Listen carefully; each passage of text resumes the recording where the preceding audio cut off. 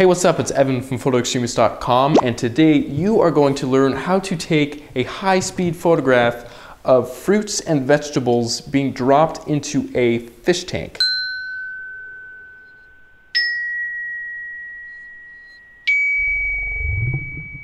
Yeah. Alright, so first and foremost is my setup. I am currently in my beautiful garage, and here is the fish tank itself. I purchased this at Walmart for about 12 bucks. It's a 10-gallon tank, and it is being elevated by a ladder here and a ladder there, and there's a board in between the two. I filled up the fish tank by using this hose that is coming out of my backyard.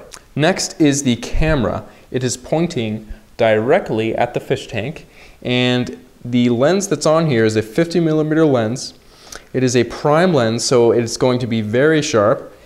If you don't have a prime lens, just use whatever lens you have. Anything will work, but this is ideal. Next that's on here is a RF602 wireless flash trigger. This just pops on the cold shoe or hot shoe, whatever you want to call it. And all this does is that whenever you take a picture, pushing the button, it will fire the flashes and illuminate your subject perfectly. So here is the two flashes. There's one here and one here. Both flashes have plastic bags over them to protect them from water, and both of them also have the RF602 receiver on them to receive the flash signal so they fire.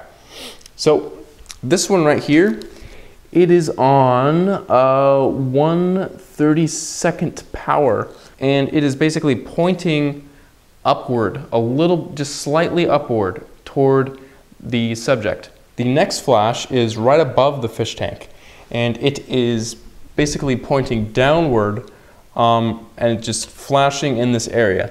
This is really cool because once I drop the fruit and it's right about here, you can see the water reflections from the surface being projected onto the fruit or vegetable itself. So that is a really cool trick. Next, let me show you the background that I'm using. Here it is right here. It's on another light stand, and what is attached to the light stand is this reflector holder. This is actually originally meant to hold a reflector, but I actually have a board right here. So it's just a black board that you can buy at any office store, whatever you need to do, and it basically just holds onto it. It's like a little claw that just kind of grabs onto it. Now, right now this is black, but if I wanted a white background, all I would have to do is put a whiteboard here and then turn on this flash, which is just pointing upward at here. It's just to blow out the background completely to make it totally white. The power on this flash, I would probably turn it to about 1/4 power max and 1/16 power probably to the lowest. I don't want to do full power because if you're on full power, the flash duration will be longer and you may get motion blur. So always try to use the lowest powered settings you can on all three flashes, or all two flashes, or whatever you're using. Alright, so just remember that it is the flashes that are freezing the motion, not the camera. Right now the camera's on f/14, 160th of a second at ISO 100. So if I were to take the picture with no flashes going off, you would just see total darkness, because with the camera settings it's eliminating all visible light right now.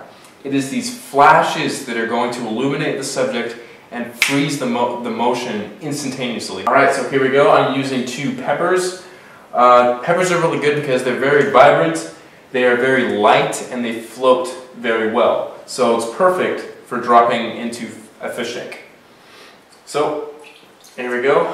I'm just going to push the button on my camera as soon as I drop them. So 3, 2, and 1. And 1. So there we go, you saw there's a little bit of splash, and there's the picture. It looks pretty good. Also, if you want to remove the little specks of water that pop on the fish tank afterwards, use one of these squeegee things. It's really good. You just squeegee it off, and yeah, the water drops will just disappear just like that. And then you can pick up whatever that's in there again and take hundreds of photos.